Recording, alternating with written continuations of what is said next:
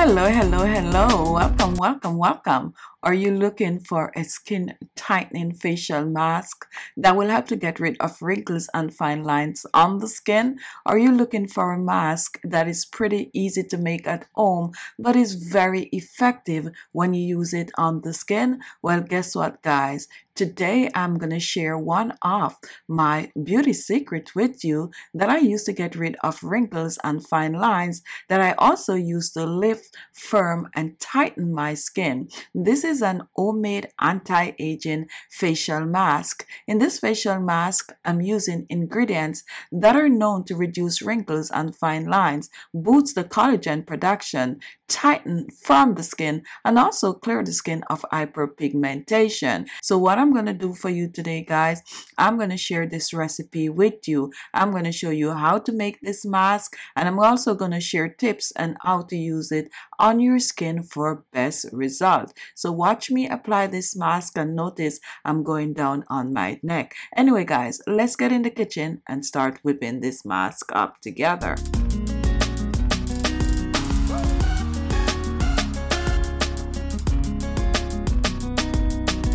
So our first ingredient is oatmeal, and oatmeal is very absorbent, making it very good for oily skin and also for normal skin.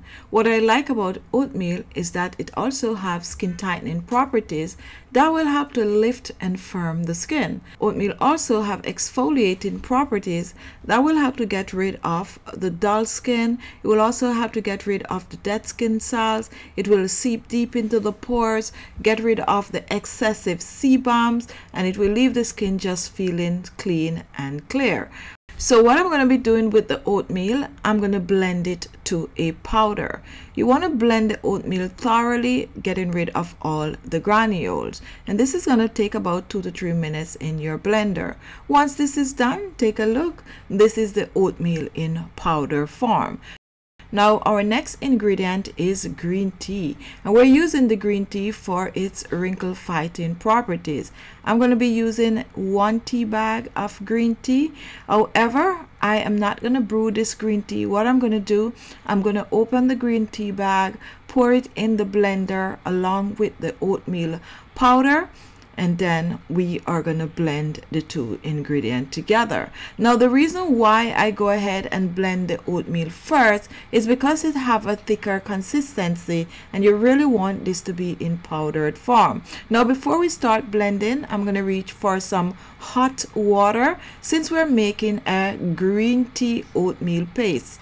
So I'm using 2 tablespoons of very hot water. We're pouring this in the blender, give it a little shake, and then put this back on the blender and blend for another few minutes. Now once this is done, take a look. Here we have our green tea and oatmeal blended together. Now don't go away, guys, the video is not yet finished. We have some other ingredients to add to this facial mask. First, we're going to take it out of the blender, so just scoop it in a small bowl. Remember to get everything that is in the cover. So just go ahead and scrape. And now this is done. What we're going to do, we're going to take our little spatula and we're going to basically fluff this up. Now once this is done, we are going to reach for our next ingredient, and our next ingredient is a vitamin A rich oil, which is rosehip oil. For this recipe, you can use your favorite vitamin A oil, papaya seed oil, cacao oil, bachi oil. You can even use some squalene oil to replace the rosehip oil. So I'm using just a few drops, around about a half a teaspoon of the rosehip oil, and we're pouring this in the mixture of green tea and oatmeal.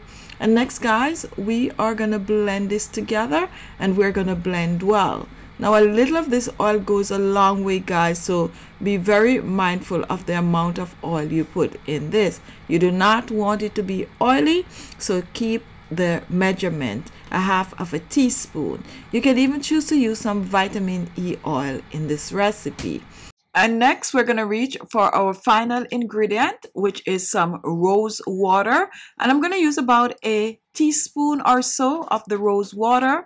Pour this in and now we're going to mix. Rose water is very hydrating. Now if you do not have rose water, you can substitute the rose water with some lavender water, or you can use a little bit of a brewed coffee. So now we are mixing, and we're mixing well, and as you can see, the consistency is now what we want it to be. Now I'm going to store mine in a small container with a tight cover. So let me reach for the container, and now let's just scoop this mask in the container. Now this mask, guys, you can also choose to add some aloe vera gel to it. Not a lot, around about a teaspoon of aloe vera gel. It's good, and this is also going to help to get rid of spots and blemishes on the skin.